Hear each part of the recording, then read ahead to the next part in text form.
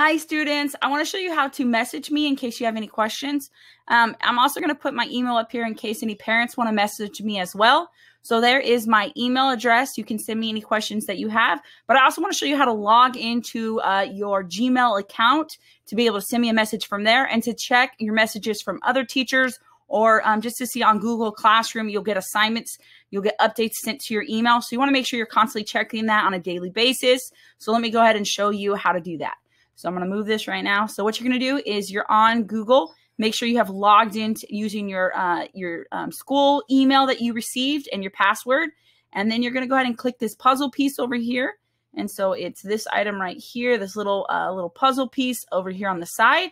And then you're going to go down and you're going to click on Gmail. And then once you click on Gmail, you can see that your email will pop up right here, your email account. And you're going to want to click this button over here that says Compose to send me a message.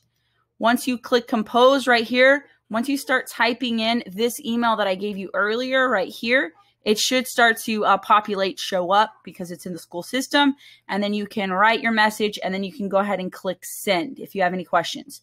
Also, make sure that, again, that you're logging in every day on school days to make sure that you can access get those updates from your teachers, or if you have any questions, you can email counselors, you can email teachers on here. When you start to type in their name, even if you just know their last name, it might populate their entire email, which means they'll just show up a lot of times in our school system. So very neat. So other than that, thanks you guys. See you later. Bye-bye.